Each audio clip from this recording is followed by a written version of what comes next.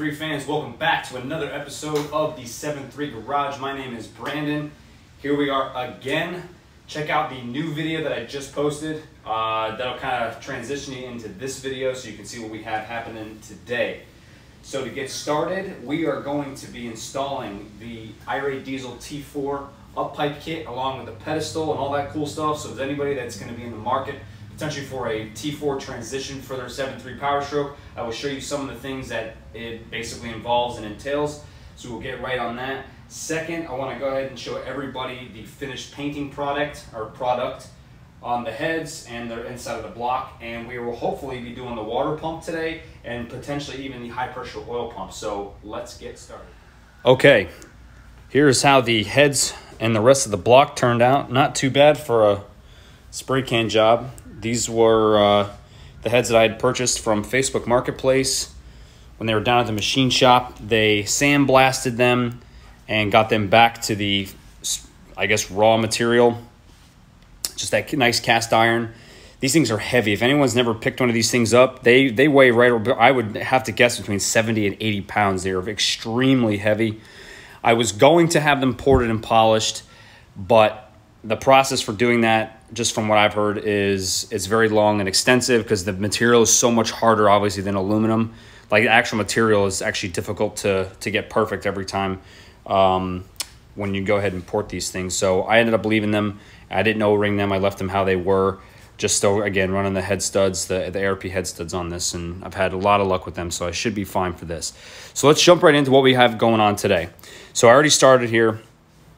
Basically, the way the Irate system works, and I'm going to go ahead and grab the up pipes in just a second, just to show everybody. Basically, what happens is it deletes the pedestal that the factory turbo sits on back here. So this is your oil supply. This is part of the standpipe system in the oil valley, or oil system, I should say. And this is your drain. So obviously we have two brand new O-rings, nice prep surface that's going to be going in here, and I'm going to show you how all that works. This is your turbo drain. So the oil basically is pushed up through here. This drain is no longer utilized because it doesn't run through the pedestal. It actually kind of just stays there basically, but we still have to seal it. The supply comes, and when I get everything set up, I'll show you how everything works. Basically, your oil is pushed up the back of the engine through a nice braided line that Irate supplies, and there's a fitting on top of the turbo, and the oil basically runs down and over all the journal bearings and everything inside, and it drains right here. This is where the factory, if you have an OBS truck, this is where the factory tandem fuel pump sits. There's a cam lobe on the OBS trucks only. The Super Duties, this is no longer there because they switched to an electric style fuel system. As the cam lobe spins, it hits a tappet on the bottom of the fuel pump and actuates the pump, and it pumps fuel from the tank, and so on and so forth. So this actually is utilized for both trucks, Super Duty and OBS, and it just basically, a drain goes in here with an O-ring into the block, so the oil can come from the oil pan up through that line and down back over the turbo, all the journal bearings, and back into the engine. It just drains straight down into the pan. So let's show you some of the components that the Irate system consists of. Okay, just to show everybody a few of the options here, this is basically the option that I've been running. This is the Irate Diesel T4 kit for the 7.3 liter Power Stroke. This particular kit I've been running for, I'd say, coming up on 2 years now.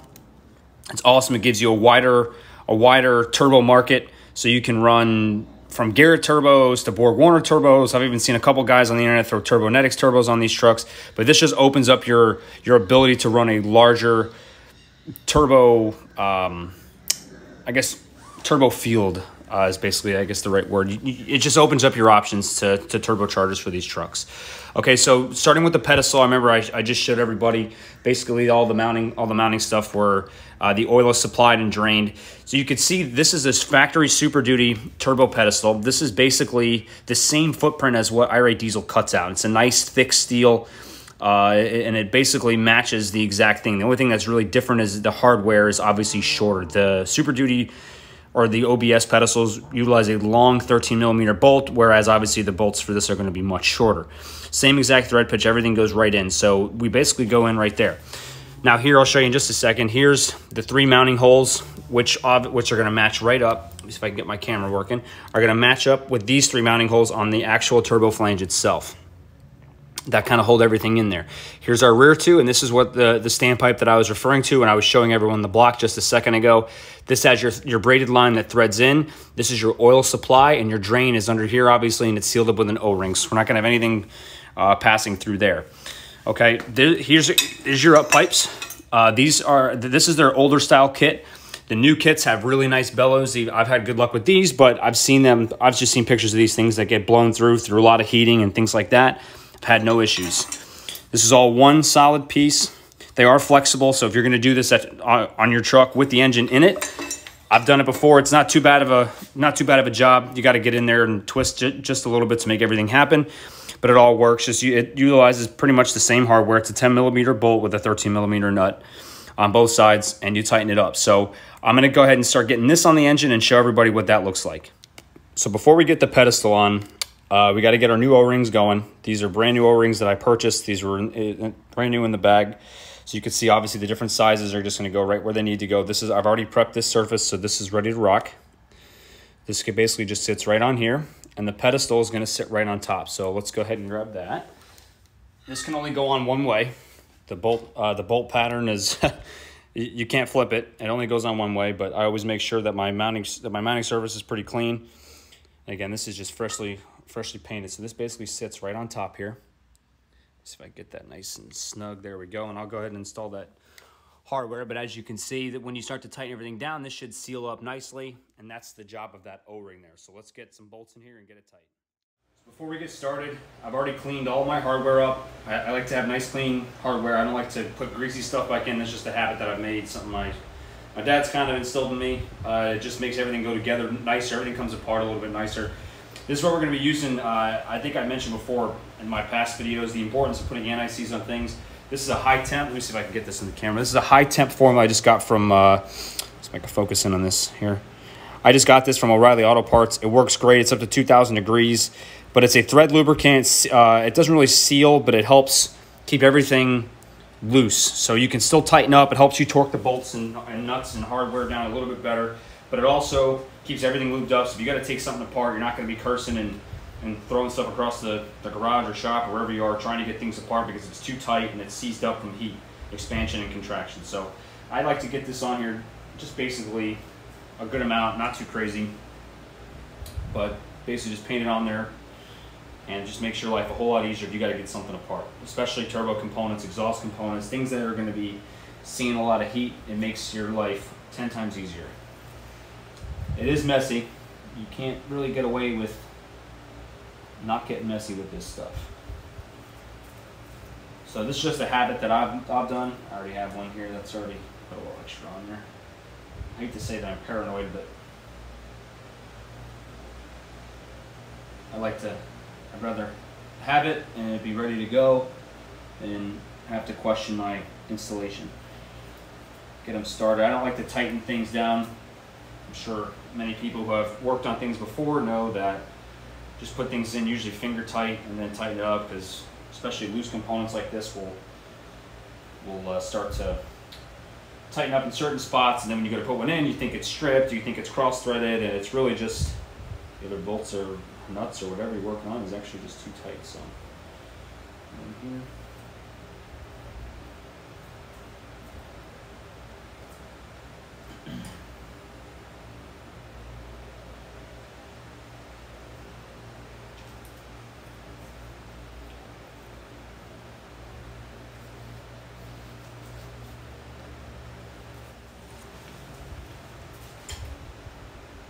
Next step, just go ahead and start tightening these things down. I like to go in a star pattern as best I can.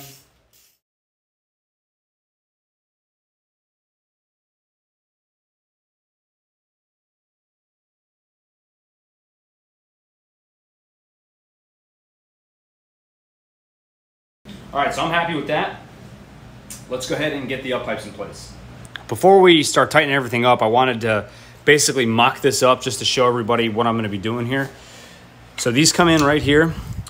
I usually do the bolt through, you get your nut on, and you can tighten it up like that. This I had to do a little differently. This is where I have my my pyrometer. Thermocouple goes and sits in here in the driver's side exhaust manifold, and if you have the bolt flipped the other way, you will not be able to remove the bolt. So you could, I mean, I know there's ways around it, but this is how I've done it and how I even installed it the first time, but just to show everybody. So that's here. And then on the passenger side, I have it set up.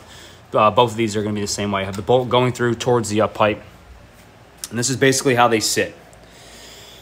Just to come up here up top, just so everybody can see, get my camera to work here. Here's our 3 mounting holes that is going to be utilized for the rest of the hardware, which are the same hardware. Everything is all the same length. There's nothing different.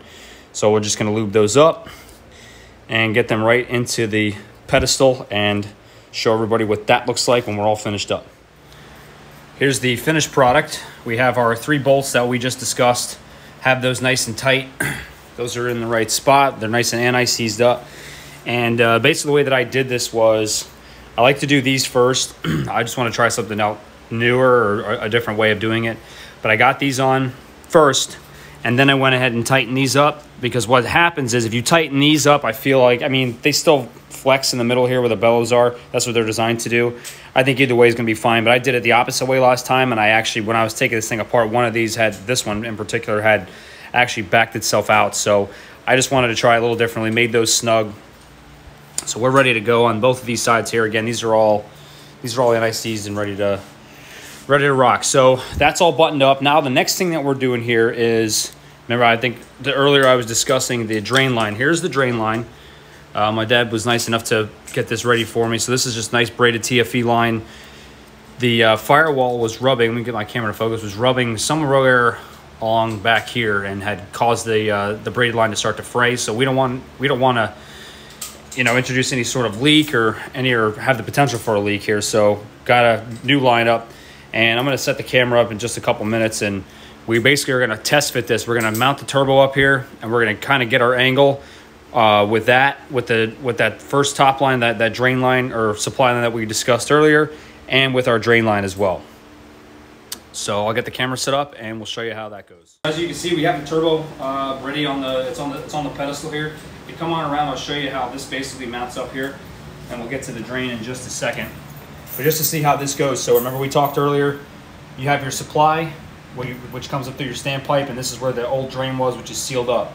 So here's the new line. We got it here. It's all sealed up. We use a liquid Permatex, high temp Teflon, liquid Teflon, I should say. So your oil comes up. It oils from the top here on the top of the turbocharger, and if you come on around this side, here's the drain that this utilizes.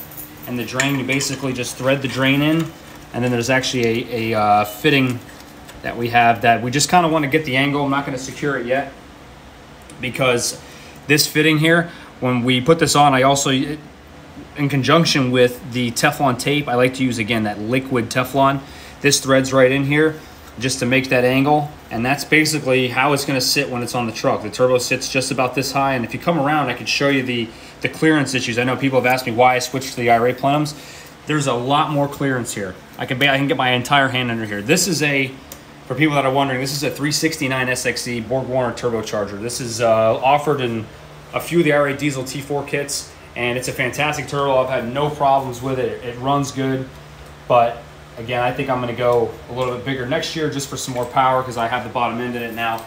But that's basically all that's really remains for that. So we're going to kind of get that loosely fitted, and when the engine goes back into the truck, that's when we'll go ahead and button everything up and tighten everything down and seal it up and get ready for the start. So that's all done. We're going to jump into fuel injectors and glow plugs next, and we'll get the camera set up so you can see how that goes. We have the driver's side is all taken care of.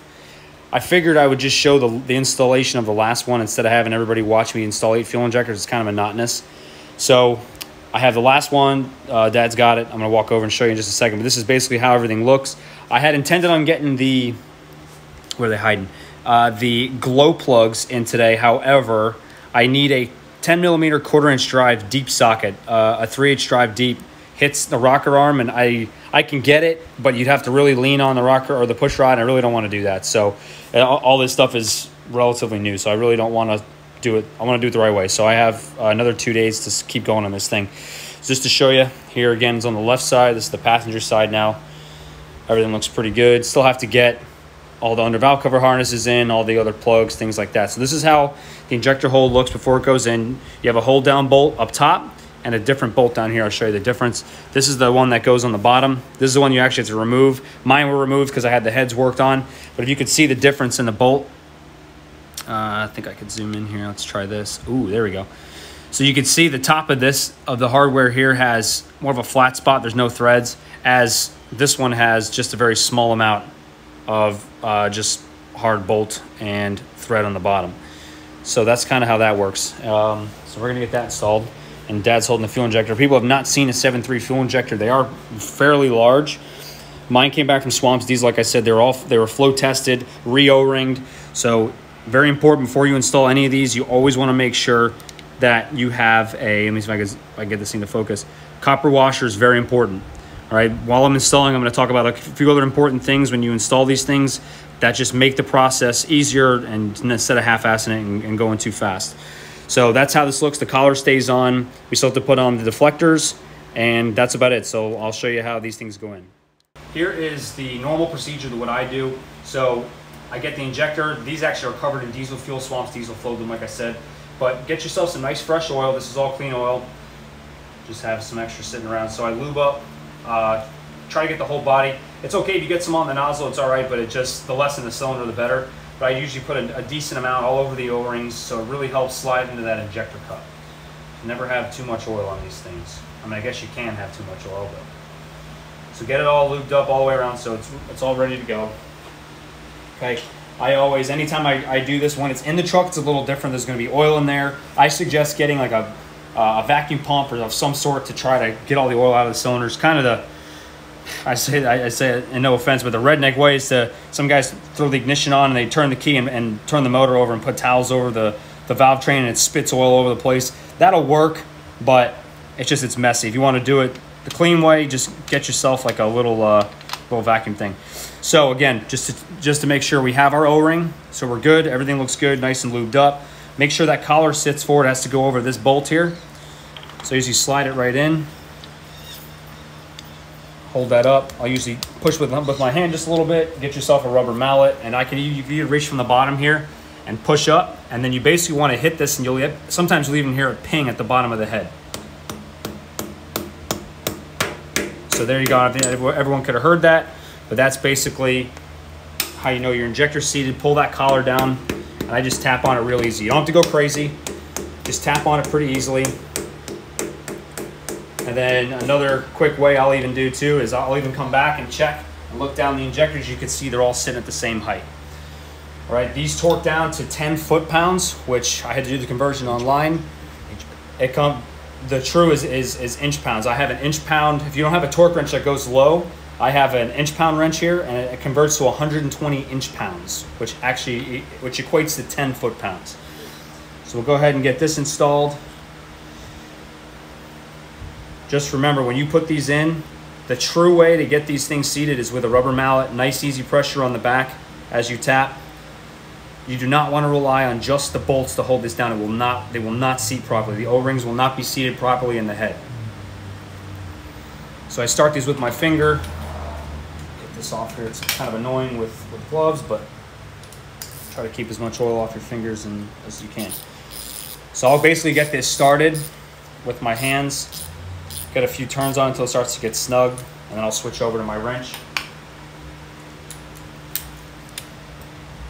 This is 120 inch-pounds, which equates to right around 10 foot-pounds. I just looked it up online. They have conversions online, just websites. Nice, easy.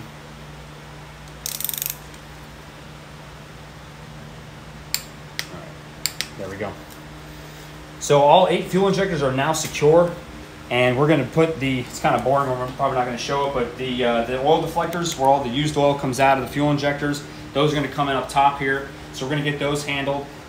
Real quick before we go to the next section here, when you put those in, try to torque them. They're like like a cast metal almost, very, very brittle. They're almost like, they're like a powdered metal, so they're very, very brittle. So you don't need to go crazy on it when you do it. Just finger tight basically, and they're right around 9 foot-pounds. We are done for today. Pretty happy with all the progress. We took care of a lot. Fuel injectors are in. There's those deflectors I was telling everybody about. Those go right in. Those are 9 foot-pounds, just confirmed, but I looked it up online. Those are 9 foot-pounds, 240 inch-pounds, if anyone is really wondering about that. So that's all taken care of. Everything's good. Pretty happy, like I said, with all we got taken care of. We got that handled. That was something that's good to do outside the truck if you have the opportunity to do it. If the engine is out, doing it inside is it works, but it's a little more of a pain in the ass. You got to reach around and you got everything. You got to lay on the engine, so it's kind of a pain. But overall, everything's looking good. Today is Monday. Tomorrow, I have to work in the morning, but when I come home, we are going to install the glow plugs. We're going to get the new adrenaline high pressure oil pump mounted in the valley. We're going to get the high pressure oil lines run as well. And I think we're going to try and do the water pump. Not too sure. We'll see how far we get. We should have enough time to do that. I'll have the rest of tomorrow evening and on Wednesday as well to work on this thing. I'm going to try to get this video out this week as well. I know I just posted the new one today. So go check that out. That's your precursor for this video, but we are moving pretty quickly here. So everything's starting to get closer and closer. I'm going to try and paint those valve covers. I'm going to try and clear coat those valve covers. I have them sitting in the truck. They've been painted, but I want to keep them off the ground, keep the oil off of them. So all I need to do is basically clear coat those, let those dry, get those on, under valve cover harnesses, all that stuff. We'll probably try and get in tomorrow or on Wednesday. And this thing is looking pretty good right now. That's all I have for this video. As always, I appreciate everybody's attention and love for this project. It's come a long way with a little bit more to go, but we will be out soon running this thing around on the streets and seeing what kind of power this engine makes. Cannot wait for that moment. I'll be sharing it with everybody. I'm going to see if I can maybe go live when I start the truck up for the first time. I think that'd be kind of cool, see how much attention we can get with that. That'd be something it'd be new to me, so it'd be something cool to try out. But like I said, please stay tuned. A lot of stuff coming up. Don't forget to comment, like, subscribe, share. Tell people you know. We got a lot of cool stuff going on here. If they're interested in 7.3s or you're interested in seeing one of these things be built, tell them to come on over and check the page out, 7.3 Garage. That's all I got for this one, guys. Appreciate the attention and the love. My name is Brandon. We will see you next time.